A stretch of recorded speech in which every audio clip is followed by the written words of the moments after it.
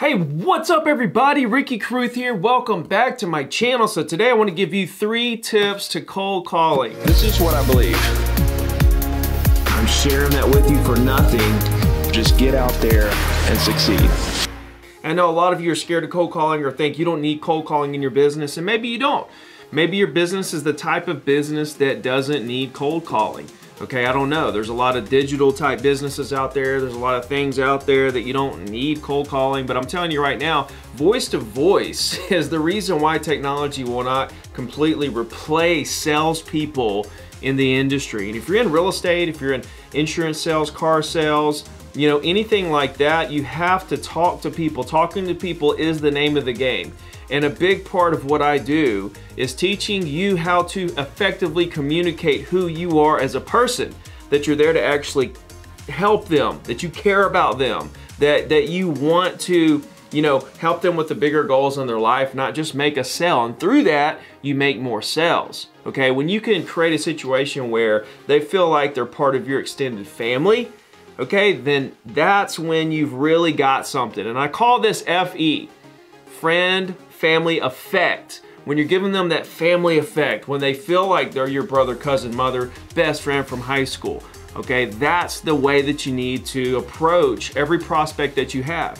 Okay, so next time you're talking to your mom, brother, cousin, best friend from high school, you know, on the phone or in person, I want you to think about what I'm saying during that conversation. I want you to subconsciously take a mental snapshot of that moment.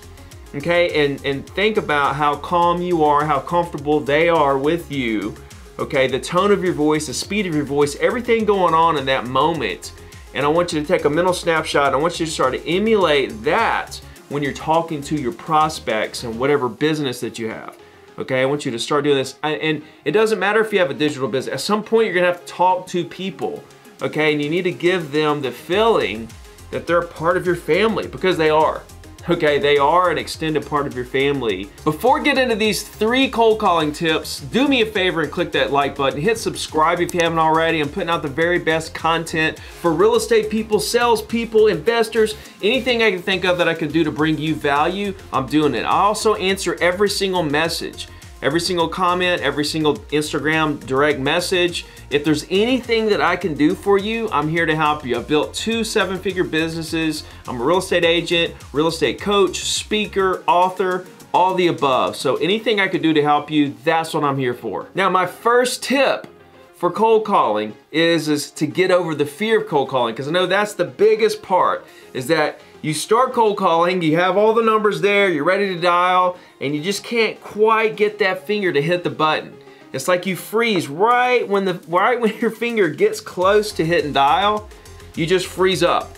Listen, everybody goes through this same exact feeling, the same exact stage. I don't care who you are. I went through it. Every single person goes through this. It's not out of the norm. This is completely normal. This is part of the process. This is just something that every single person that's gonna be successful is gonna get through.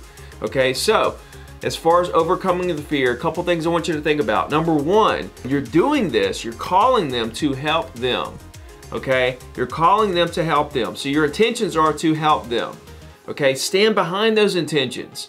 Okay, that should make you fearless, because you're literally there to help them. If they get mad at you, then you should be thinking, what's this person's problem? Why would they get mad at somebody for helping them or wanting to help them? It doesn't make any sense to me. I think the problem is that you're assuming the outcome of something that hasn't even happened yet. Okay, as crazy as that sounds, you are automatically assuming of how each call is gonna go, and you're thinking it's gonna be a negative result when you don't even know. It hasn't even happened yet. Most of the calls you make are gonna be a positive result.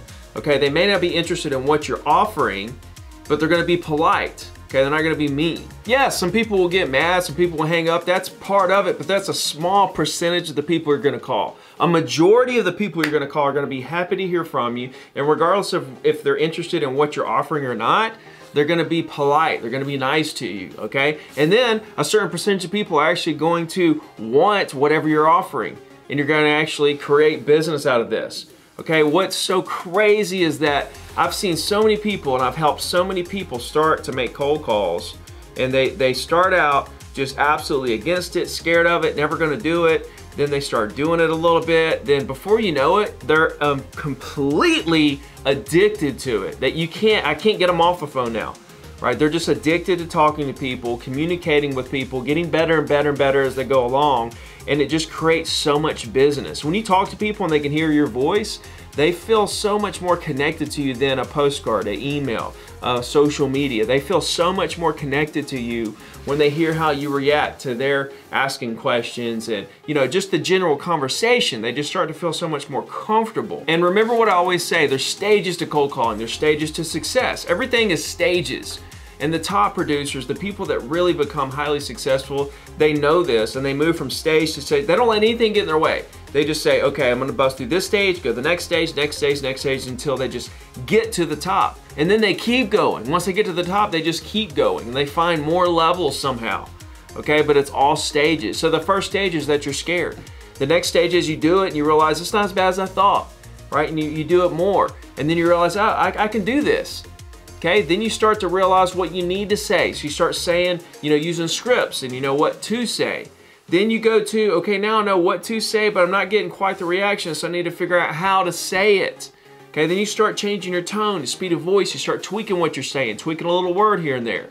Next thing you know, you're at the next stage, which is learning how to read people on the phone. Now you're having real conversations and you're going back and forth. You're actually listening to them. Okay, you're asking questions and you're listening to the feedback, you're listening to the answer, and you're using that to help them, right? And to build your business and to build your brand.